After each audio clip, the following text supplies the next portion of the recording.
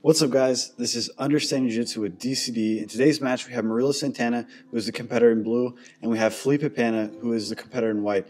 Both these guys are two of my favorite competitors. Murilo Santana is very well known for his pressure passing style and his different single leg X and X guard attacks. And Felipe Pena is very well known for his spider guard, lasso, X guard as well, and different kind of like floppy, long step style passing. So let's get right into it.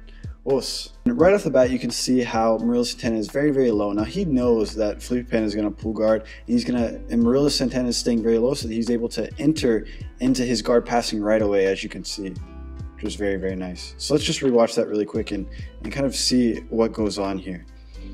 So Felipe Pena pulls in right away. You see Murilo grabs this grip here, and he's already going to start stepping over and start passing to his right side. Now, Murilo Santana is a different style competitor because he passes to that right side. Normally, most jiu-jitsu competitors, they prefer to pass to their left with the right leg forward, but not Murilo, which I think is a very unique characteristic of his style and of his game. And I think, honestly, that's one of the big characteristics of what makes him so effective at this highest level. Okay, so let's keep going here and see what happens. He's going to step over and he's going to force it to the over-under position. And you can see how he's already trying to cover over the knee line. Now, when you pass any guard, you have to first pass your opponent's foot line, and then knee line, and then hip line, and then you're finally past your opponent's guard. And as we can see, Murilo has already kind of passed this foot line here. He no longer has to worry about this foot. Of course, this foot will come into play later, but for now, he's only passing to one side, so that's why he only has to pass those 3 points on that one side. And now he's already starting to reach over the knee line. And as you can see, he's already over this knee line here. And he's really clamped, really tight to the person's body, really trying to force himself into the position. Now, the goal from a classic or standard over-under position is to get high up on your opponent's hips and then get your head on the side of your opponent's body, this side. So if he's passing, because he's passing to the right currently, he wants to get his head on that opposite side, on the left, and then force his opponent's hips to that other side in order to flatten his opponent's hips and back on the mat and start walking them to the other side. And then it's very, very easy for him to just pass around to this right side. So that's kind of the idea of the over-under pass, and that's kind of the pass that he's mainly using, that you're going to see him mainly use in this match today, okay? So he's constantly pushing forward, and Felipe is doing a great job by defending, just pushing on the face of Murilo. Now, pushing on the face is a good counter to the over-under position, but it will leave you susceptible to a pass that we'll see Murilo attempt here in just a second.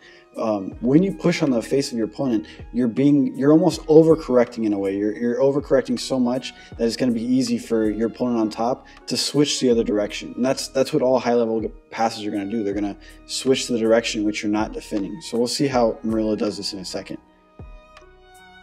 See that constant face push. It's really, really annoying. And that was a beautiful transition. Let's just watch.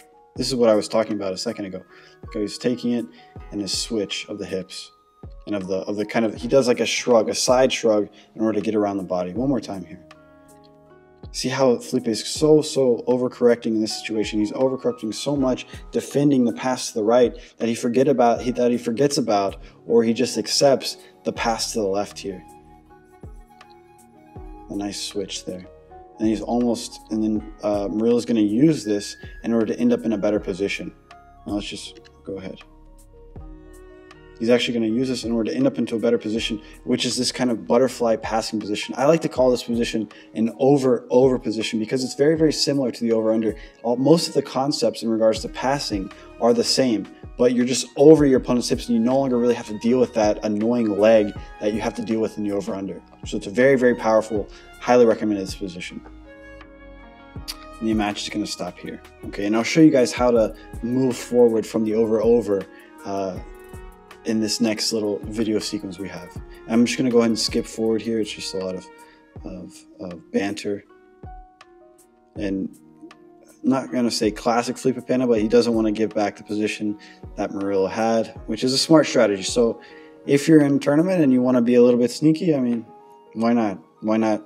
You know, when there's resets, there's always going to be some controversy. Try and get the best that you can from the reset. We're just discussing here what's going on. All right. So before we go into what Murilo is about to attempt to do, I want to show you guys kind of what is he attempting to do in his mind right here. So right off the bat, when you have your head on this side, you're going to do the exact same thing as before. You're going to try and clear this leg, and then you're going to start forcing those hips to this side once again. It's just like an over-under position, but you're over the leg already, okay? See how he already starts? He already starts clearing the leg, and he enters into almost a side smash position here. Now, this is a really, really strong position, this side smash.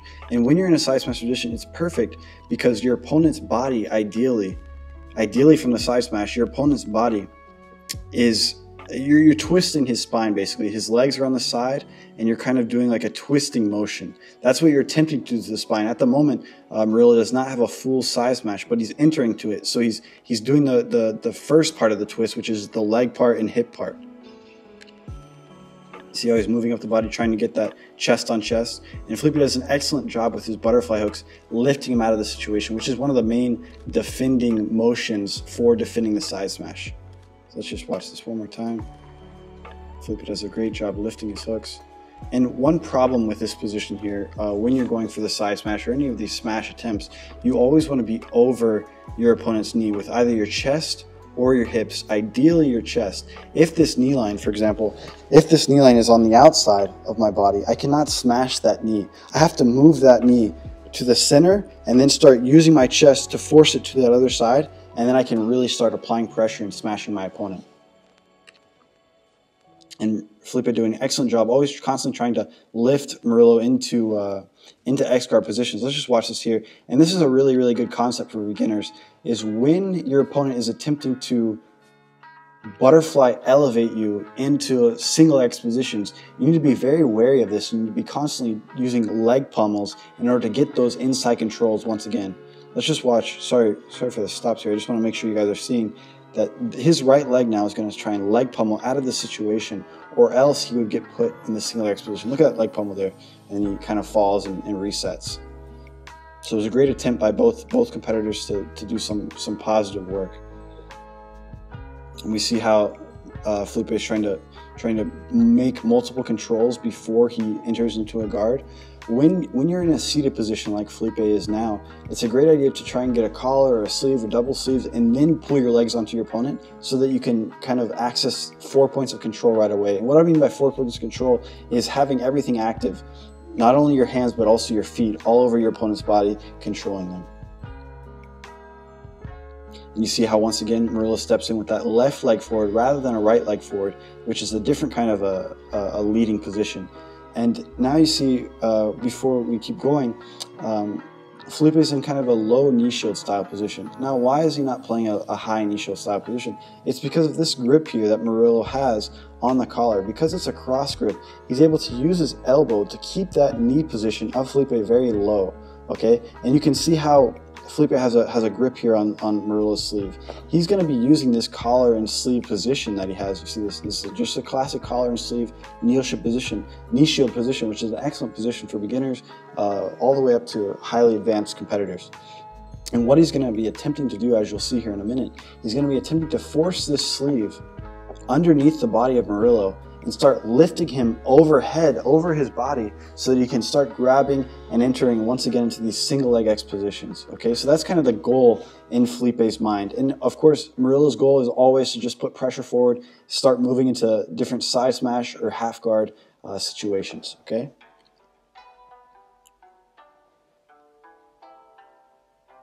And we'll see here that pushing entrance that I was referring to earlier. Murilo staying very low and back with his base because he knows Felipe is very well known for this style of entry into single X. Murilo right now is just constantly trying to cover those knee lines and start entering into those over, under, and half guard situations. And here's that overhead attempt here.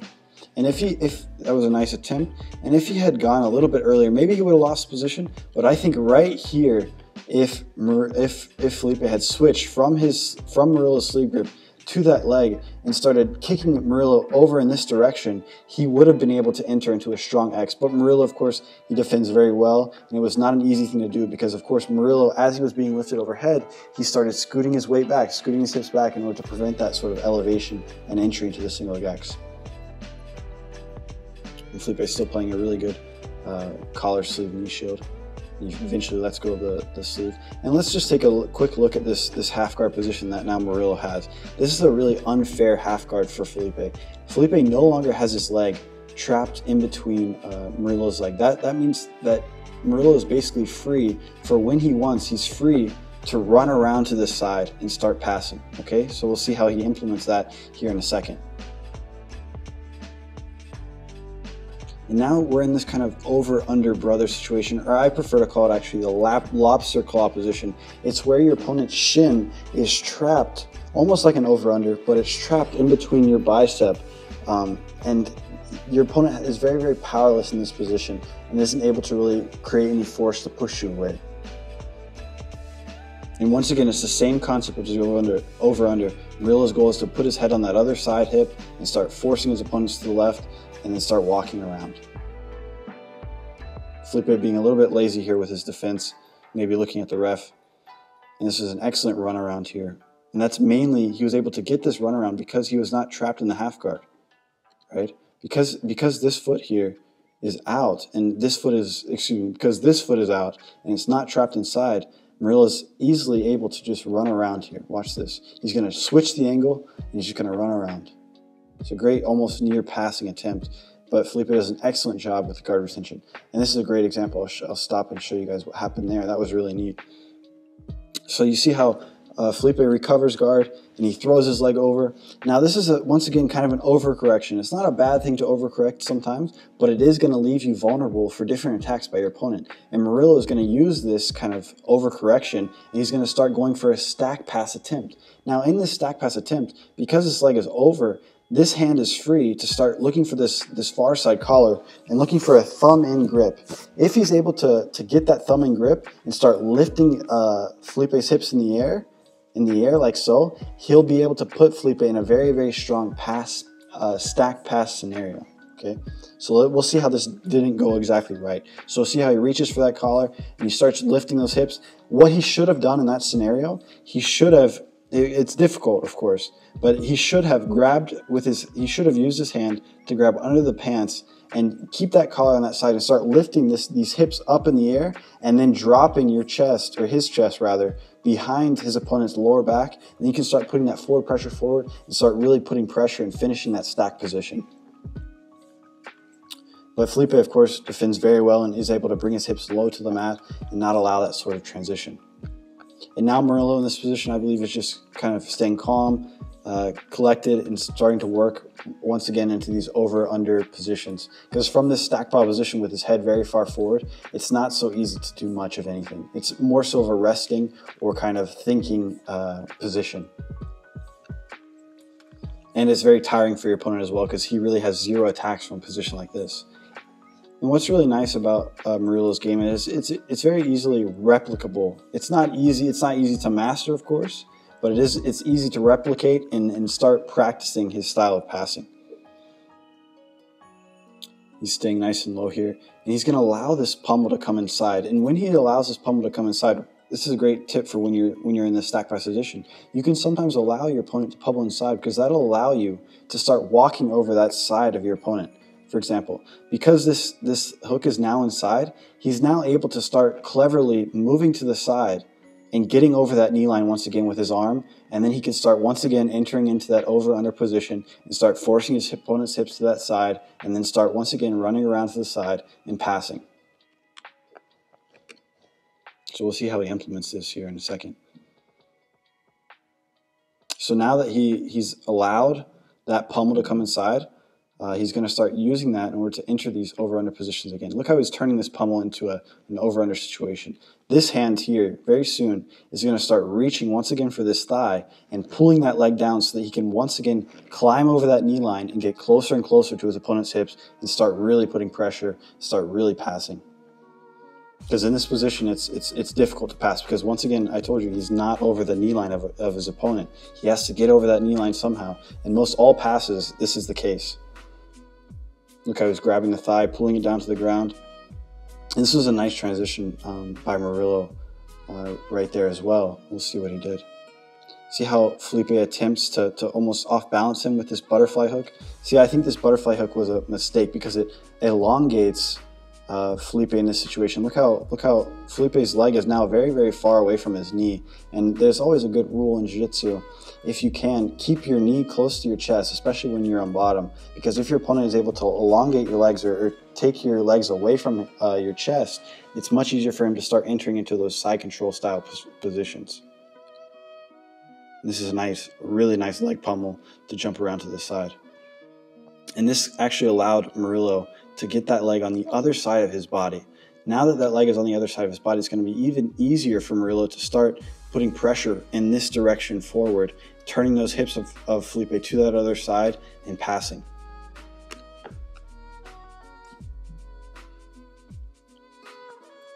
Felipe doing a good job here defending with the sleeve grips.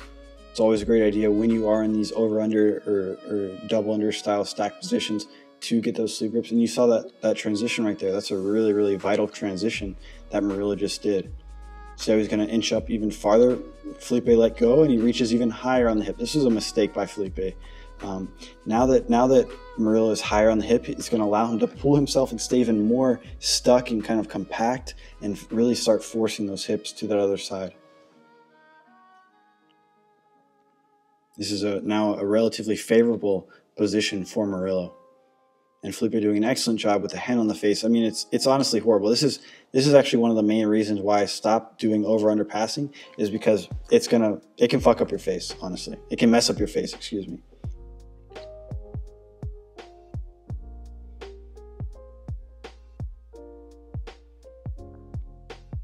And this is a really neat transition. I'll let it play here for a sec, but let's just watch this transition real quick. Look how he throws it over, and now Murilo's going to use that against him in order to enter this over-under brother or lobster claw position once again, and then forcing once again into this side smash position.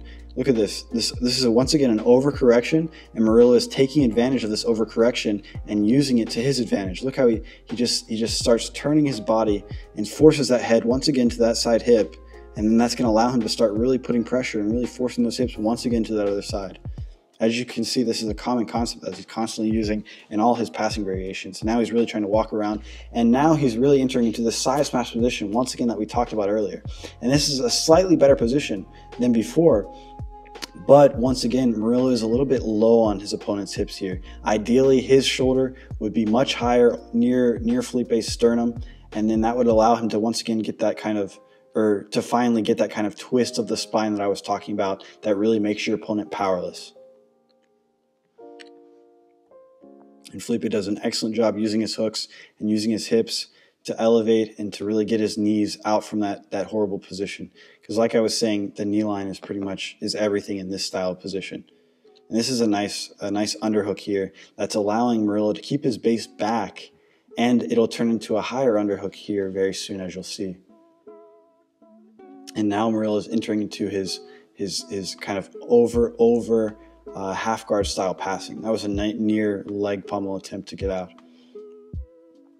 And now I believe Murilo likes to clasp his opponent's legs kind of to like settle down the position and get ready to start moving. And as you can see, this is not a classic head and arm style half guard pass.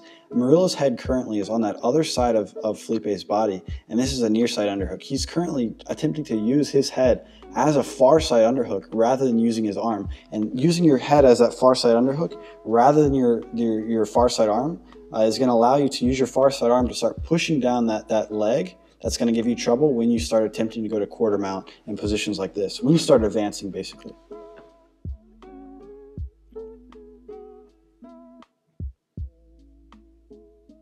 Felipe doing a good job with that sleeve. In this position, Felipe is in a really, really horrible spot. His whole back is on the mat, and Murilo is not square to Felipe's hips, which is always a good key as to when you're in guard to keep your hips square to your opponent. now Murilo is just easily able to start incrementally move forward or farther and farther forward. And you can see that hand on the knee. That's when Murilo is thinking about transitioning to these quarter mount style positions. And now Murilo has that shoulder on the sternum that provides a lot of pressure and puts a lot of pressure on Felipe. It makes it very difficult for him to do any sort of bridging or any sort of elevation attempts. Now we have a better view of this angle here. And Felipe in this position, what's Felipe's goal? His goal is either to bridge Murilo out of the position and maybe end up on top, or to get his knee free once again, get that knee line free. It's the same concept. When you're passing the guard, you want to get over the knee line, and when you're defending the half guard, you want to like escape your knee line from the position or from underneath your opponent. Free your knee, basically.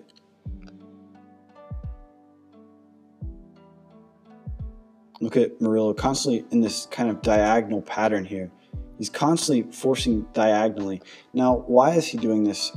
This is going to not allow Felipe to do any sort of really strong bridge and throw him off the position. And it allows him to constantly force his opponent's hips, once again, to that other side, which is going to be necessary for him to complete these future passes or pass attempts.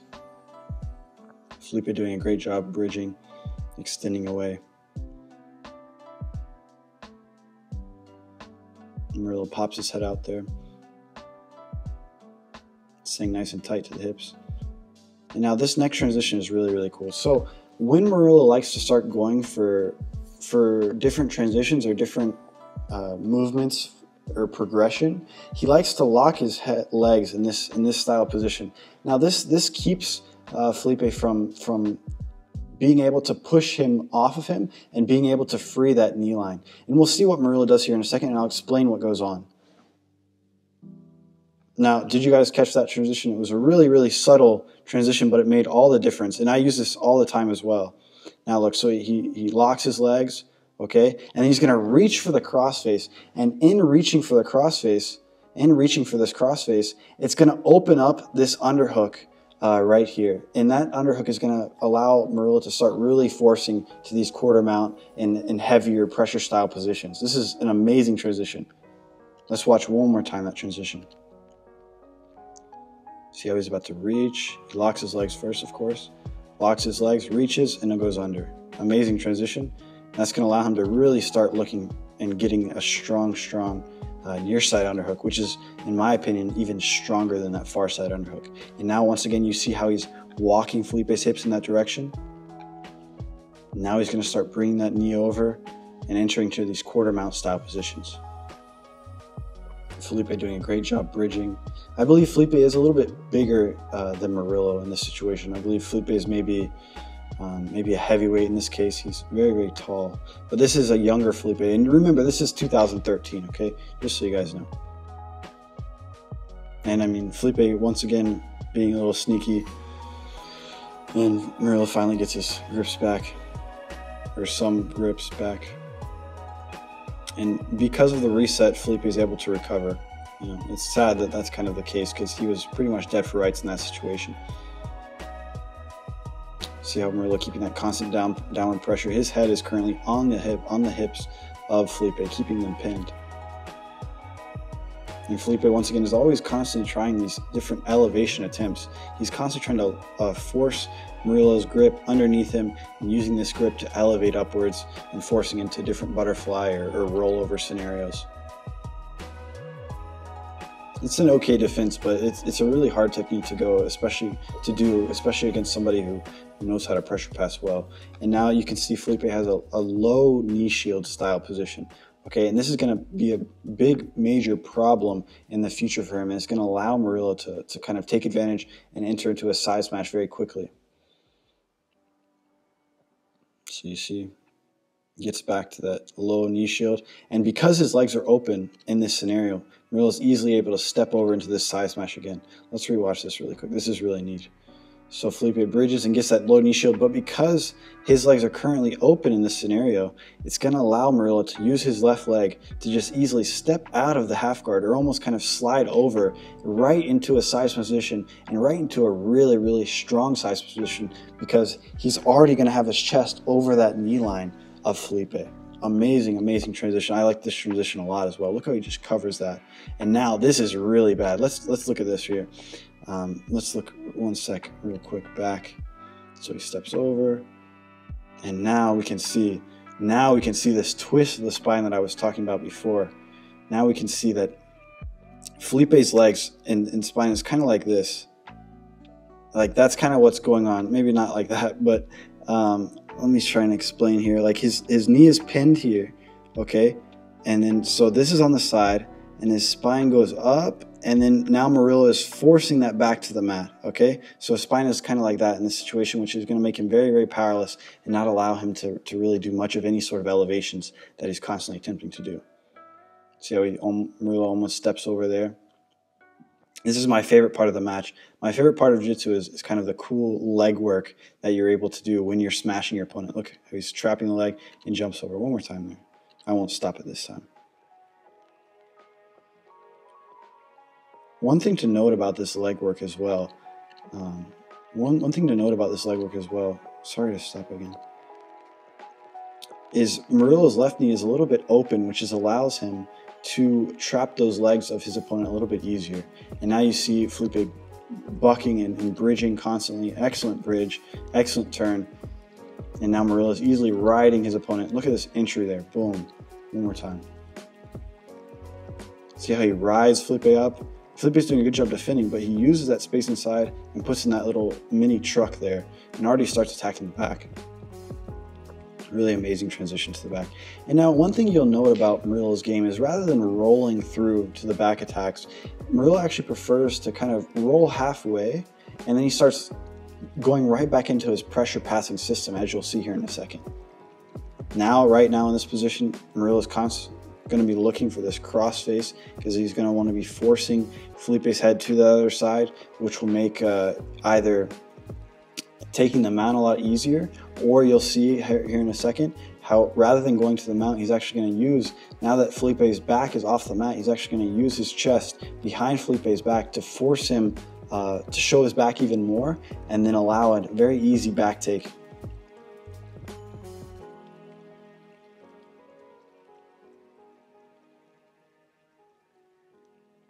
Now, if Murilo did want that mount, he would be reaching higher and higher for that crossface, once again twisting the spine of his opponent, which would allow him to free that leg that's inside. And now he's got this gift wrap position. Now this is a very, very strong position. Let's go ahead and watch this again. See how he goes around his opponent's head with that arm, and he makes a Kimura grip, and then he pulls right into the position. Really excellent, excellent stuff. And now he's right away going for the choke in this scenario. And then he switches to the armbar. And it seems like Murilo prefers the armbar over the choke. I'm not sure exactly why. Maybe I think actually maybe the reason why as to why he's going for the armbar rather than the choke in this situation is because there's just maybe short time on the clock. Or maybe he just feels more comfortable with the armbar. And one thing that's cool about Murilo's attack here for the armbar is that he's constantly grabbing his opponent's pants. Now, when you're in the armbar yourself, if you can switch with the right arm inside and the left hand on the pant, it's a great idea because it's not going to allow your opponent to bridge and kind of do the classic thumb down rolling escape that you see that's often taught when you're dead for rights in an armbar. And one thing that's really nice about Murilo's position right now as well is he's able to just use his forearm on his opponent's bicep, and it's almost like a bicep slicer, and it's really, really difficult, and it really starts to weaken your opponent's grip or kind of rear naked choke grip, and makes getting that armbar much, much easier. So that's a good tip for when you're getting that armbar. He can really start leaning his way to the left, being very patient here in this situation, which is another great piece of advice, to always be patient in these kind of situations. You're winning. There's no reason to go crazy. And he switches, starts extending away, and he reaches through and gets the armbar. Really, really beautiful transition. Let's watch that one more time real quick. Reaches through, grabs the fingers, and pulls it back. And extends the hip. Really amazing stuff. Now, guys, I hope you all enjoyed this match. I hope you saw all the amazing little details that were in there. So much to learn from in this match. And I learn something new every single time I watch this match, even though I've seen this match, say, like 15 times, okay? So I really, really enjoy making these videos for you all. Please let me know how you like them, if you like the music in the background, any matches that you guys would like to see in the future. Please like, comment, share, and subscribe, and I'll see you guys soon. Us.